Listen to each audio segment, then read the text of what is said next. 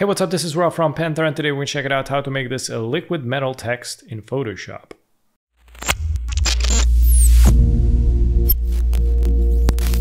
Also, if you want to learn how to make all these videos here in these examples and push your skills to the next level, I launched my Patreon page where I uploaded a bunch of these advanced tutorials. If you want to check them out, you can click the link in the description and access Patreon premium content, where you can access a bunch of high quality images and tutorials.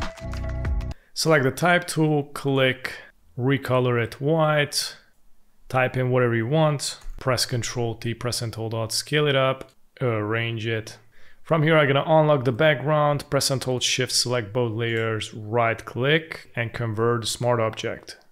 Let's go to Filter, Blur, Gaussian Blur. I'm gonna add somewhere around 6-7% of blur. I'm gonna go with 6, click OK. Now we're gonna go to the Filter, Blur Gallery, and select Tilt Shift. Great. Now I'm gonna go to this little circle, and as you can see, I can rotate it. I'm gonna rotate it like this, and I'm gonna pull these lines to make it more blurry in those specific areas. And you can go here to the right and increase the blur. And I'm gonna increase it like this, somewhere around 50, 60-ish. Click OK. And now we're gonna go to the adjustments and let's select the gradient map.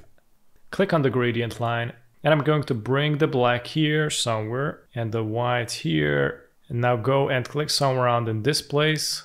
And we're gonna change the color to black. Click OK. Now I gotta go somewhere in this place. Click. I gotta make this white. And I gotta do it here also with black. Oh, there you go. And arrange it. I gotta go all the way here. Oh, there you go. You can customize it however you like, by the way. And click OK. And this is how you make this metallic text effect in Photoshop. Thanks for watching.